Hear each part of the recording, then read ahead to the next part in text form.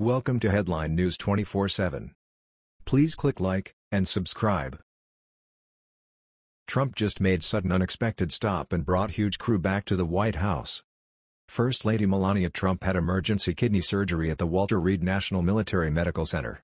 President Trump visited her multiple times after the surgery, which is said to have been because of benign embolism in the First Lady's kidney. While everyone was paying attention to Melania to hear about how her procedure went, it was Donald Trump who unexpectedly had a group visit him at the White House. No one expected this, but President Trump had people turning their heads in astonishment after they learned what happened. During President Trump's multiple visits to the military hospital to visit Melania as she recovers, Trump also took time out of his very busy schedule to visit other people there who didn't know he was going to do that. Trump visited many wounded warrior veterans and even asked a few to go visit him at the White House anytime. Several of the wounded veterans immediately took him up on the offer and met with President Trump in the Oval Office. Here are several photographs of President Trump and his big crew of personal visitors receiving the royal treatment in a friendly time in the White House.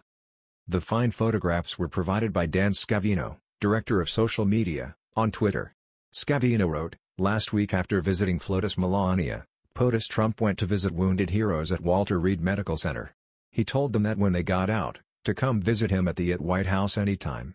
Yesterday, prior to departing for NY, he welcomed and met with them in the Oval."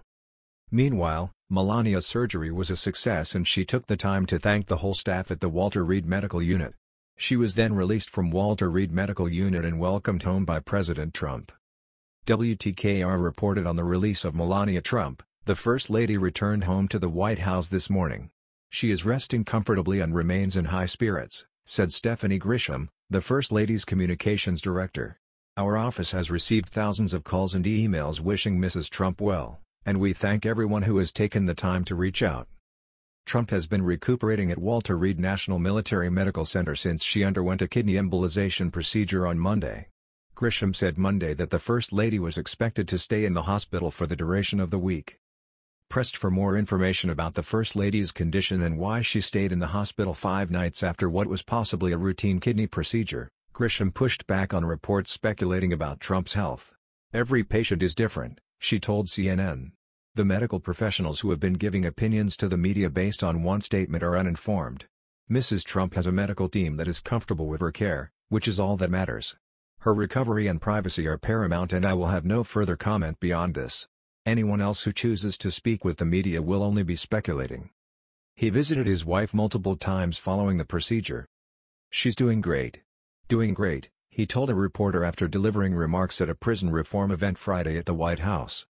Melania was very thankful for the wonderful treatment and shared her gratitude on Twitter. Donald and Melania Trump continue showing their class by the way they're treating the general public.